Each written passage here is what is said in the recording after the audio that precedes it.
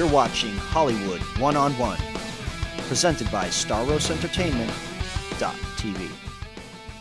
This is Tyrone TANN with StarWarsEntertainment.tv, and we're going one-on-one here with Ken KIRZINGER from Freddy vs. Jason. I played Jason in Freddy vs. Jason. Now, sir, here we go. We're trying to, inspire a lot of people that are trying to get into the business or just trying to fulfill the dreams. What in your life or who in your life inspired you to get into the entertainment business? A stuntman by the name of Hal Needham. One of the old Hollywood stuntmen. I read an article about him when I was 14 years old, and told my parents I wanted to be a stuntman, and they slapped me.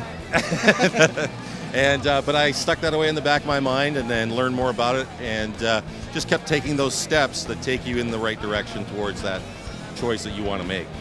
Now, what advice or inspirational messages can you give to someone trying to get into the entertainment business, or whether it's acting, actress, or stunts, or anything? What advice can you give to the audience? The best advice I can give anybody is don't give up.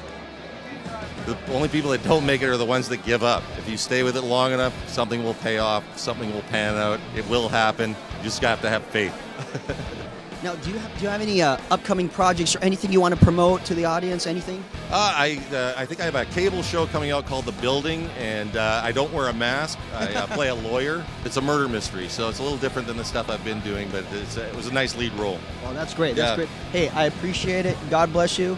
Take care. Actually, can you do me one favor? Sure. I have a good family friend that's a big fan of the Friday the 13th series. Can you say hello to Eric DeVore and his family? And just sure.